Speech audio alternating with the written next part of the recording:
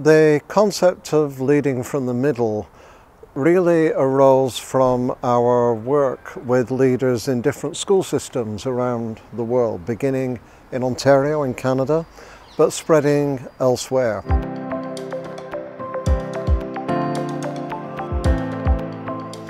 Every organization, almost of any complexity, has a top who are in control, people at the bottom who are on the front line, and also people in between.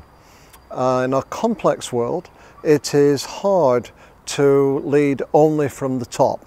People at the top cannot have all the knowledge or know all the people. But if you give leadership to people at the bottom, then they have the initiative, but you cannot guarantee any kind of consistency or coherence in what it is you are doing. So people have started to look at the middle as a place where leadership may begin or may occur. In a school, the middle are the teacher leaders or the heads of departments or heads of years. In a municipality, the middle is the schools themselves and how the schools work together. And in a country, the middle is the municipalities or the districts and the way that they can collaborate. In that sense, the concept of leading from the middle, as we call it, is about how the middle takes control of the leadership. However, there is a difference in our work and the work of some other people who talk about middle level or middle leaders. They mean leading in the middle, so they mean a level or a tier, like a wedding cake, for example. And there the point of the middle is to make the system more efficient, to ensure that the people at the top can implement what they have required effectively to gain improvements in results. For us in the systems we've worked in, leading from the middle is more than this. It's really about not just raising achievement, but getting closer to the learning and to the children.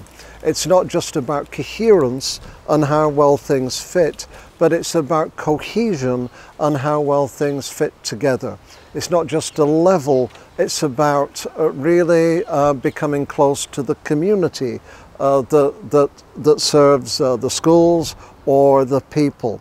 Leading from the middle then is about taking initiative, about responding to the diversity of the people you know best in front of you, and about supporting and developing the community together, not simply about implementing priorities at the top more efficiently. So when we talk about leading from the middle, it really has three components. It is first, it's a philosophy about getting closer to the children and the learning. Second, it's a structure of interdisciplinary teams of people who know the child or know the curriculum or know the organization.